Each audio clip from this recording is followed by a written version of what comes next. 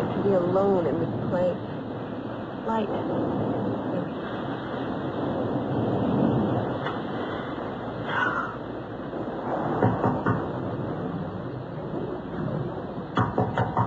Who is it? Please don't ask for ideas about to be swept out to sea. Nixon? What are you doing out in weather like this? I brought you the Pesca deposition. You're going to need it tomorrow morning.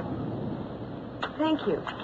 When the power comes back on, I'll have my hair dryer blown to dry so I can read it. Thank you. Well, what about me? I'm more important than a deposition. Just as wet. My teeth are chattering. More than it can say. I'm sorry. Here, take your car. Come over by the fireplace. It's kind of you to be so forgiving after what I said to you this afternoon. Well, nobody said that I was being forgiving. I just don't like you looking like a wet cat. I would have preferred wet lion. I know you would prefer that. But you look like a wet cat. Take your coat off. We'll warm you up, and you can see what an expert fire builder I really am. All right, I guess it's safe. I'm too wet to make decent kindling.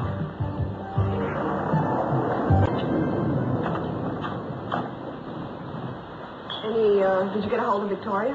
No, the phone lines are still down. I don't know if she's all right or not. I couldn't reach her at Johnny. I'm sure she's fine, Mason. Really, Brick probably drove her home. I couldn't reach Johnny's either. There's no phones, no power, nothing. Yeah, but she's probably as worried about you right now as you are about her. I mean, you're safe. There's no reason why she shouldn't be. Well, what have we here? Oh, not much. Just some mineral water, tuna fish, peanut butter, crackers. That's an eclectic assortment.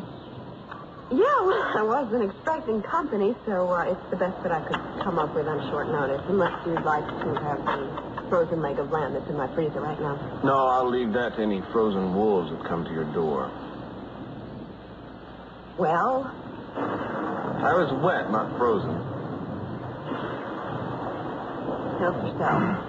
Thank you. Shall I prepare one for you? That would be nice, thank you.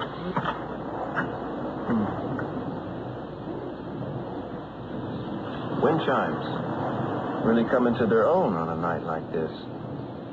Glad you're finally getting some use out of them. Thank you. Yeah, well, they'll probably keep me up all night. Well, if you're having trouble sleeping, just read that deposition I brought you. I think Rita went to sleep just typing it. Yeah, well, I'm going to have to read it. Would you like some mineral water? No, I'll do the honors. It never rains, but I pour. I was starving. This is excellent tuna salad, by the way. Thank you very much. I catch them myself. Well, actually, I don't catch them. They swim up to my door, and I open up the door and let them in, and after that, it's free. That's barbaric of you. I could never kill a tuna that swam all the way up to my door. That's because you're a better man than I am. Must be fun, living by the ocean. I always wanted a house on the water. Yeah, well, this seems like it's going to turn into a houseboat. I think this is a first for us, you know. What do you mean? We've been through a lot of storms together. Never one caused by the weather. Can you handle that?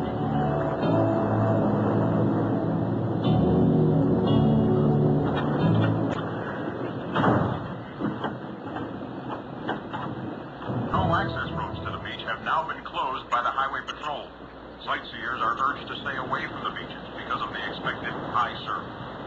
Power and telephone lines are down throughout the city, and utility companies are doubtful that service can be restored before morning. I don't like it. I just wish I knew that Victoria got back safely. I'm sure she's safe in the apartment. Assuming she got back there, which we're not sure of. I don't know, Mason. She seems like a woman to me who knows how to come in out of the rain. Still worried. My responsibility now, you know. It's kind of interesting seeing you, husband. Nice. A little out of character. Well, give me 10 or 20 years. You'll get used to it. Seems like you're happy. I am. I'm glad. It's, been a little rough on Victoria, however. The family hasn't exactly gone out of their way to make her feel like one of them, which had better start changing in short order. Well, that's enough about me and mine. What about you and yours? How does it feel living next to the great Cruz Castillo? It's fine. I think it was a smart move. I hope you're happy with the job, too. Yeah, I'm a real adult now. I have a new job, a new house, and credit cards. You ever still think of having a child? Sometimes. Now and then, off and on. On and on. How about you? Sometimes. Especially now that I'm married. Well, I think it would be a shame if you didn't. Because I think you're good father material, Nathan. I really do.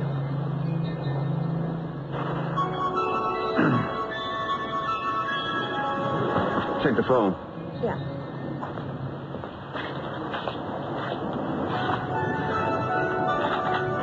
Damn. Is the line still dead? Yeah. I just wish I knew for sure that Victoria was safe.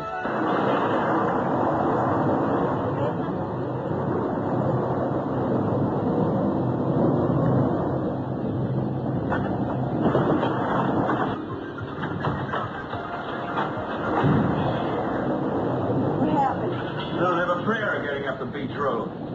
It's going to be washed out any minute. You want to take my car? Not unless it's amphibious. Mason, here, give me your coat. It can't stay like this forever, so you might as well just stay here a little longer. Oh, yeah. Here. Don't worry about Victoria. I'm sure Brick either gave her a ride home or made her stay put at Johnny. No, she said she was going to drive herself home. All I said was be careful. If I'd known it was going to be like this, I would have forbidden her to take the car. Husbands still forbid their wives to do things. How Paleolithic of you. It's not that she's not capable, Julia. I'm just a little worried, that's all. I understand. And I'm sure she's safe in your apartment right now, warm, safe, and dry. Mason? Mason, is that you?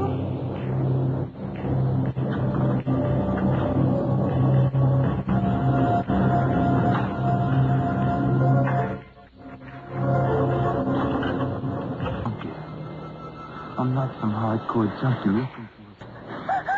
I want some time. My husband's just going to be back here any minute. He just went out to the store. I don't think he'd like to find you here when you get back.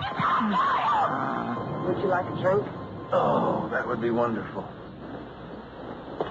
I'm, kind of putting you to a lot of trouble, aren't I? A couple of towels and a glass of brandy is nothing compared to the trouble you can really be. Thanks. This will help. I'm beginning to feel a thaw already. Could have fooled me. Huh? Nothing. No, what did you mean by that? Look, this has to stop. You know, you're treating me like I'm your school nurse or something, like we don't even know each other. I'm sorry. I guess it just feels a little odd to, be standing here in your living room.